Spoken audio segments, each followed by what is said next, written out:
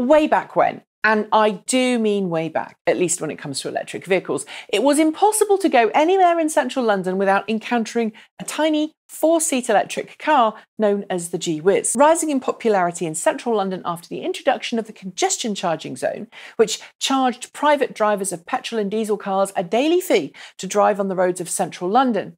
The Gee-Whiz was many a Brit's first and sometimes only experience with an electric car. Because it was electric and electric cars were exempt from congestion charging, many middle-class Londoners and many who commuted into central London for work forgave the car's tiny dimensions, poor performance and high sticker price just so that they could drive through London without having to worry about paying extra fees for the privilege. And so it was for many years. Gee-Whiz cars, which were actually a rebadged version of the Riva electric car developed for the Indian market, became the butt of jokes in the UK thanks to their tiny, toy-like appearance, slow top speed and limited range. And while the slow top speed and limited range was partly down to the car's original battery technology, lead acid, which was in turn influenced by the desire to keep sticker prices low, it was also to allow the car to be sold in Europe as a heavy quadricycle, a type of low-speed neighbourhood electric vehicle that's far easier to get through crash testing than a full-size highway-capable car. In short, they were everything that modern electric cars hope not to be. Of course, when more capable cars like the Nissan Leaf appeared on the market, sales of the Gee-Whiz plummeted. And while Riva and its new parent company, Mahindra, tried to bring a newer, more tech-filled version of the car to market in the form of the Riva E2O, the sticker price and bad reputation of the brand, not to mention its limited top speed, meant that very few customers wanted to buy one. And so, a few weeks ago, when no one was even noticing, Mahindra officially withdrew the spiritual child of the Gee-Whiz from sale in the UK, deciding instead to focus in its home market of India. So far, the Mahindra E2O and the E2O Plus seem to be doing just fine in India, where there's some significant difference in regulations and expectations when it comes to what a car is. Focusing on the car's onboard tech and fully connected system, the domestic ads for the funky 4-seat electric car are bright, energetic and compelling. But in the UK, elsewhere in the world, low-speed electric cars just aren't selling.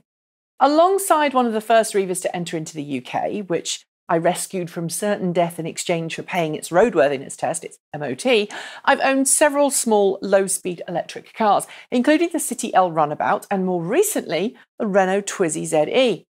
Of those 3 cars, only the Twizy really felt like it was built for modern roads, and even then, it was built to satisfy the same legal framework that meant it wasn't treated like a full-size car. To its credit, of course, it had an airbag and at least used modern drivetrain and battery technology. But outside of the ultra-cramped cities where owning a not quite a car makes sense, believe me, you've not realised how fun and carefree it is to own a Twizy until you've squeezed through some tight gaps and found a parking space most cars wouldn't even notice. Limited speed, small electric vehicles don't make sense in a whole lot of places. That is, if you're looking at personal ownership. Fleet vehicles and car sharing services, however, well, they're different. For example, take the scooter sharing service in San Francisco, which recently added some Nissan rebadged Renault Twizys to its fleet, limited to just 25 miles per hour due to local regulations. Their diminutive size and cheap running costs make them ideal for those who need to run an errand around San Francisco but don't want to or can't take public transit. And there are plenty of cities around the world where a similar scheme could really help traffic flow, reduce congestion and, of course, pollution too.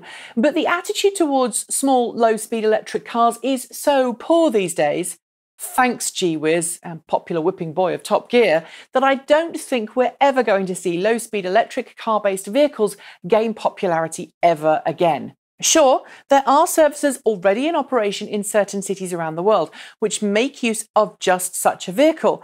But even in countries like China, where low-speed electric vehicles were once considered an acceptable form of transport, the stigma attached to low-speed EVs is just too great to overcome in many cases. Except perhaps in one saving chance: autonomous vehicles. If you're not doing the driving and you're just a passenger, low-speed electric vehicles could yet again have their day.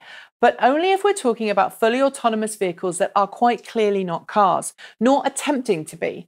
Take the pod-like car that Waymo has been using for several years to test fully autonomous vehicles.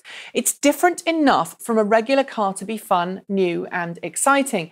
But if it had a steering wheel, regular controls, and was just as slow and underpowered as these cars I've mentioned before, well, it wouldn't be very different. Are low-speed electric vehicles doomed? Is there a future for them outside of tightly packed European cities or as transportation solutions for countries with less strict crash test requirements? And what sort of roles could they encounter moving forwards? Leave your thoughts in the comments below. Don't forget to like, comment and subscribe. And of course, if you'd like to see more videos like this, why not contribute to our running costs via Patreon? I've left a link below and at the end of the video. That's it. Thanks for joining me. I'll be back tomorrow. And until then, keep evolving.